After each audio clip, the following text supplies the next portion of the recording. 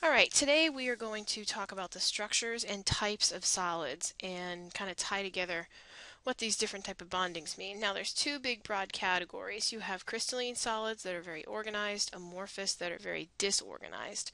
This is just some examples of some common lattice structures.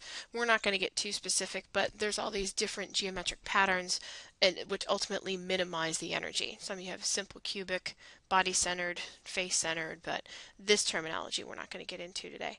We're going to mostly focus on crystalline. There are some pretty important amorphous solids as well. Glass is one of them. They have this irregular formation and kind of don't follow all the rules, but they're out there, but we're going to focus on the crystallines. Okay, now with every crystalline solid, you have this lattice structure. We've talked about lattice energy, which is the energy associated with gaining this crystal structure from two gaseous atoms. And it shows the 3D arrangement of parts. It's made of small repeating parts called unit cells, and that's kind of what I was referring to in the last slide with the body-centered or simple cube and all those. X-ray diffraction is a process used to determine the structure of crystalline solids, and it's just it. They zap it with this X-ray radiation, and based on how it changes direction or is diffracted, they can use that to determine the structure. So, all right, when we classify solids, it's essentially what occupies the lattice point. Or when we were looking at those cubes, I always like to think of them as like Tinker Toys. When I say lattice point, it's that thing right there. What is the thing that is being held together by these IMFs or by these bonds? And that's where the lines are going to be either IMFs or bonds, like or intramolecular forces, like we talked about last section. Okay, ionic compounds. There are ions at every point in the lattice. Example is sodium chloride, where you have sodium ions connected to chloride ions in this repeating pattern like this. Okay, so your ions are at your points.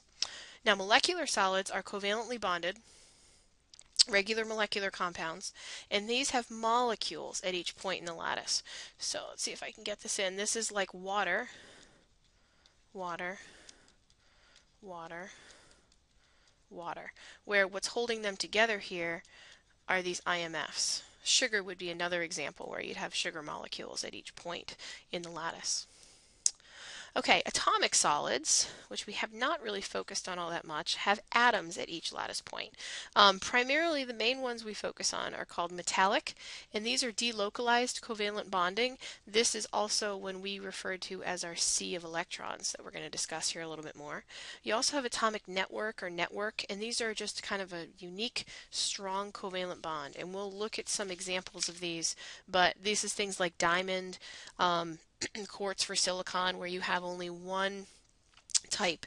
And then also for group 8A or group 18, as we would probably call it, you have London dispersion forces, and that's going to be all our noble gases. Okay, so you just have some unique situations, and these are just this is the type, this is what's at each point, the type of atom, and then this is the force that's holding them together. Metallic bonding, strong covalent, and then London dispersion. Okay, so this is just again showing you some schematics. This is atomic network. This is diamond. Each one of these represents carbon. It's a very special example. Ionic, you've got ions, and molecular, those are water molecules. And the dots between all of those are the hydrogen bonding that's holding them together. In this chart, which is in your book, can also be found, it kind of summarizes everything, what I just said, all in one page, where you've got the bonding and you've got the lattice points. Okay, metal bonding. Metallic crystals can kind of be viewed as metal atoms or spheres packed together in the closest arrangement possible.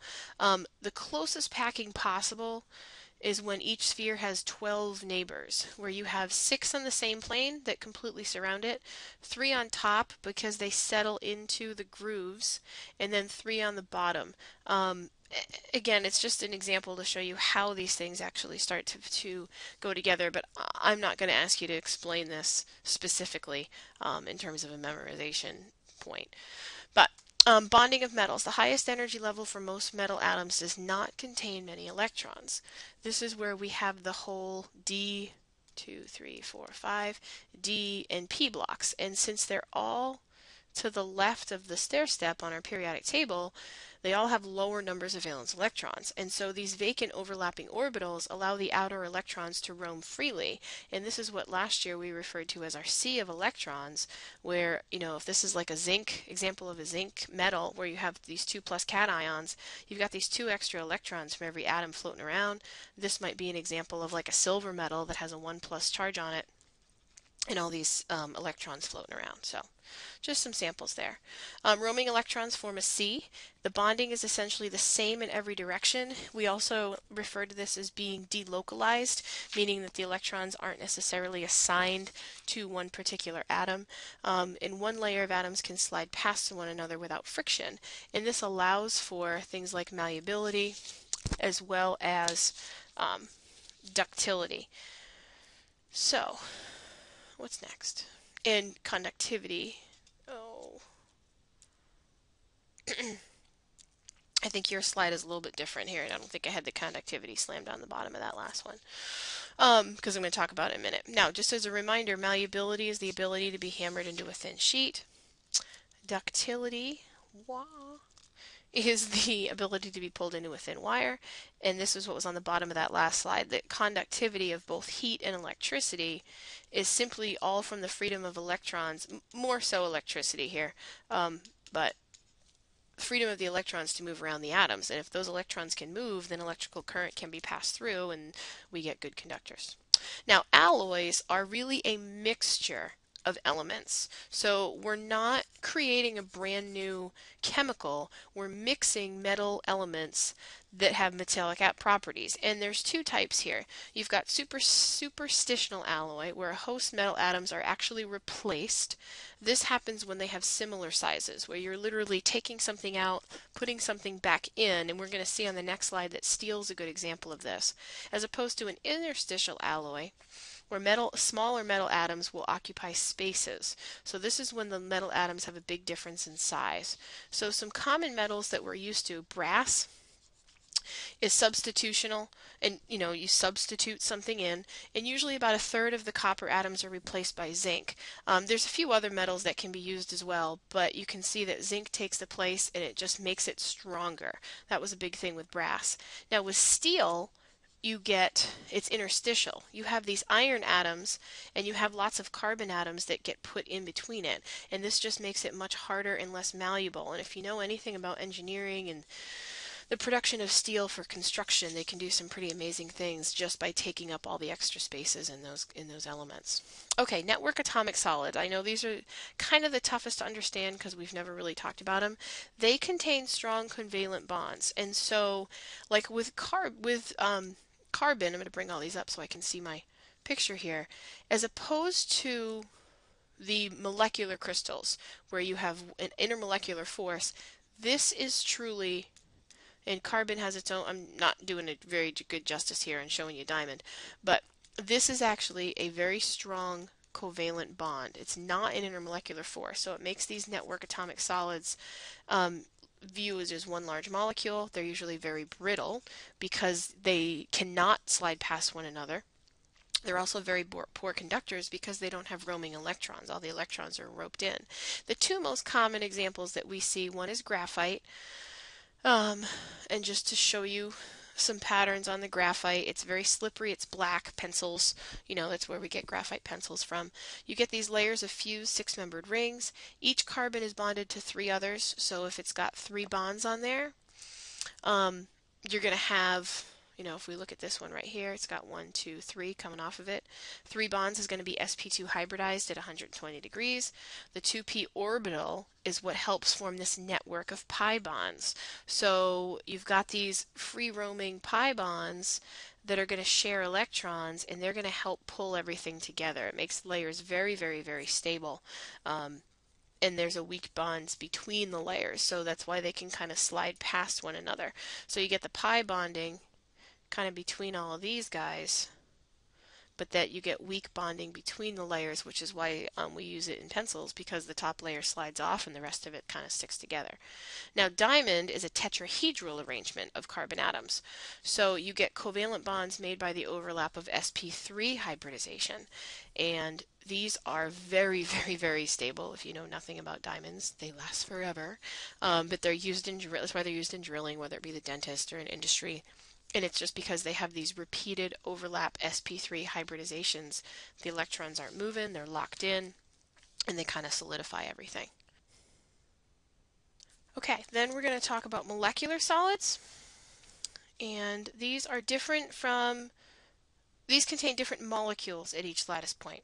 Very strong covalent bonds within the molecule, but much weaker IMFs. Okay, so this is when you've got water or sucrose at each lattice point. And as the size of the molecules increases, okay, this is different than what's on your notes, I think.